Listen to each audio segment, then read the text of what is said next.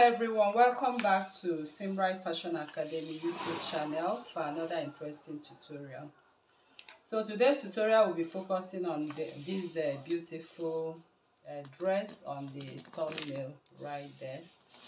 So I want to show you how to make this dress, okay, the upper part of this dress, and then you can join the lower part of it. Anything you wish to join to the lower part, you can make. So right here I've already drawn my basic bodice pattern, as you can see, and I've done the necessary things we are supposed to do, the necessary lines, which is our chest line, the bust point, under bust point, and the waistline.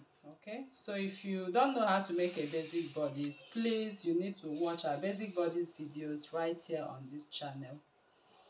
All right people, so it's high time to start this tutorial right away. And if you are new to this channel, please kindly subscribe, turn on your notification bell to receive videos like this every day. Like this video, share to family and friends, and drop your comments on the comment section and your suggestions as well.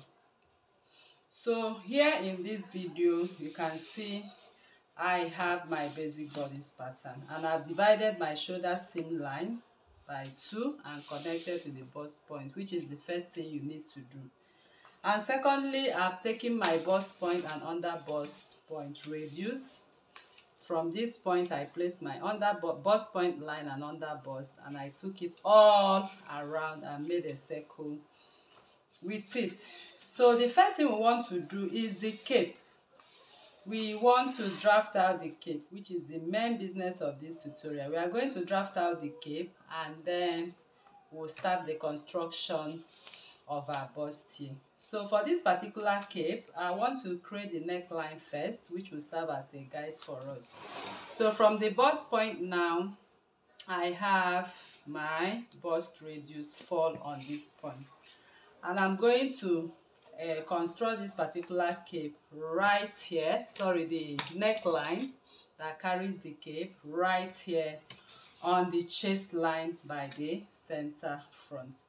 So I'll be placing my ruler in this manner to form the neckline. So from this point I connect to form my neckline, and to complete this neckline I'll also place my ruler from that point.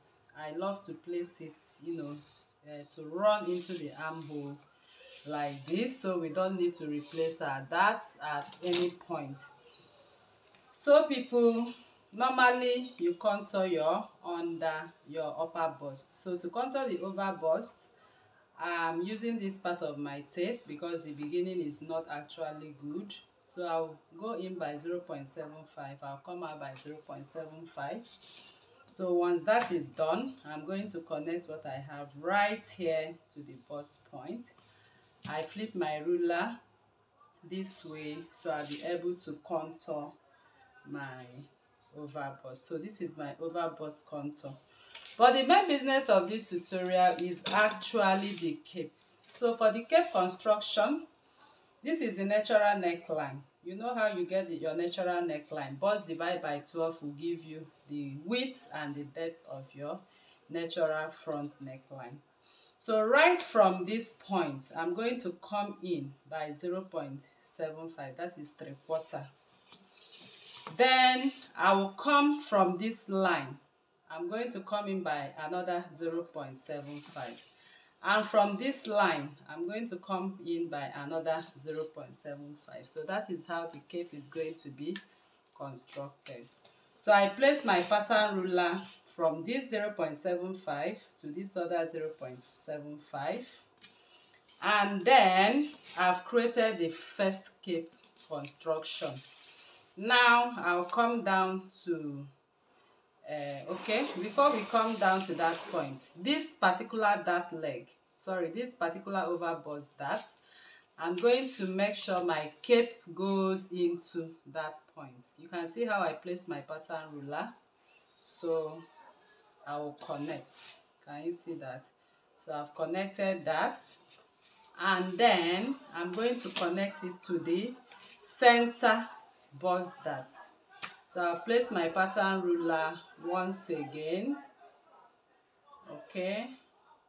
All right, so I want to make some adjustments. Okay, let me just make some adjustments to this, so I have the cape have a wider coverage to this point. So this is what I want to do in my adjustment.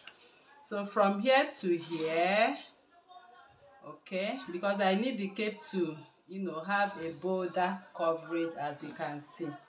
So I cancel these lines right now. I just take them off, and it does not matter and it does not affect anything. Then I'll turn my pattern ruler this way, so I'll be able to get this cape wider to this point. Okay, so everything we have right here, is the cape. The part I'm dotting right now, all of them are the cape. So simply, I'm going to trace out this cape. I'll be using my tracing wheel to trace out this cape. So I'll place another brown pepper below, and I'm going to trace with my tracing wheel. As you can see, I'm tracing it right. This is how I trace. I go into the armhole. I come out to the shoulder seam line. Once I get here, I come over here. Okay, so doing that, I've traced out my cape. So this is my cape.